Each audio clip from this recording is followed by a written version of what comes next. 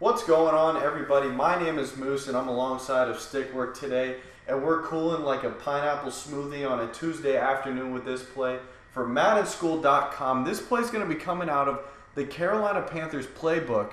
It's going to be out of the set list gun wide trips, tight end slot, and the play is going to be 4 verticals. A very simple play, but Stickwork's going to show you how to use this one very effectively.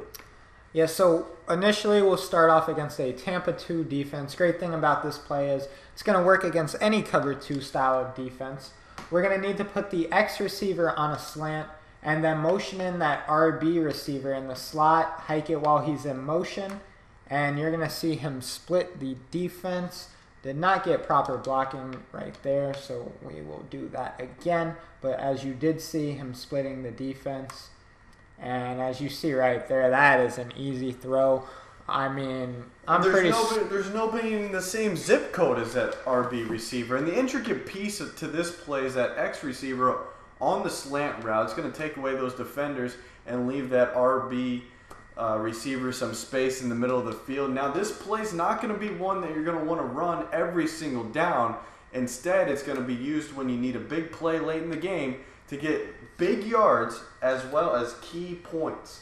Yeah, and I don't know about you, Moose, but I've been to a couple of Sunday school sessions in my day, and we're really splitting this defense kind of like the Red Sea out Right here. you are, my friend. Right you are. Now, also with this, too, the wide receiver will get a little bit of a speed burst coming out of the backfield, going to the right, as you can see right there. Now, that gives you options, and with options comes power.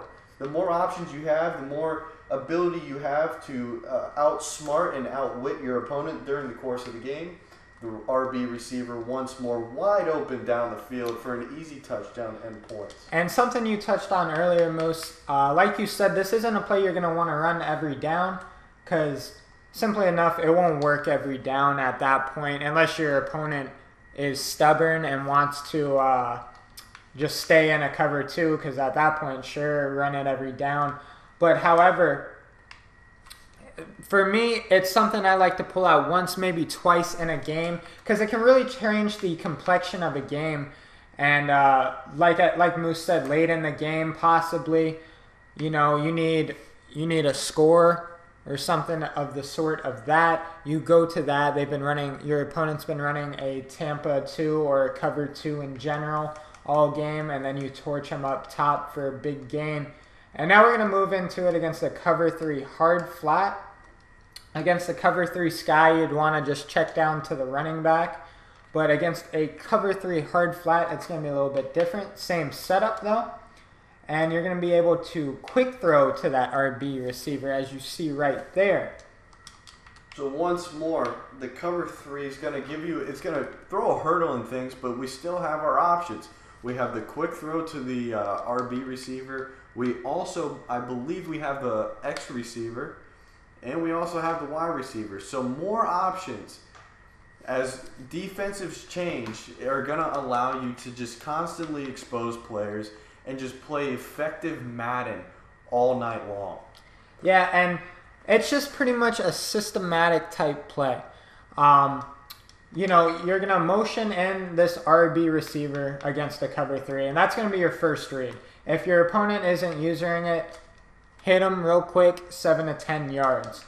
If your opponent wants to user that, that's fine. Let them. We'll wait for that X receiver, and as you see, the space over there is unreal. And we'll do it again for you. Show it one more time. He's going to get separation right there, and we're going to hit him. If we get some proper blocking. Now, we've seen this play work countless times. It's effective, and it's going to torch defenses all day long that your opponents may be throwing at you as far as the cover 2 and the cover 3 sky. Ladies and gentlemen, from everybody here at MaddenSchool.com, we want to thank you once again for watching us. Also, check out Stickwork on Twitter. He'll be posting about his draft champions grind, his road to the group stages, and eventually onto the live stages, and eventually onto a championship. So thank you once again for joining us here today. We'll be right back with more action.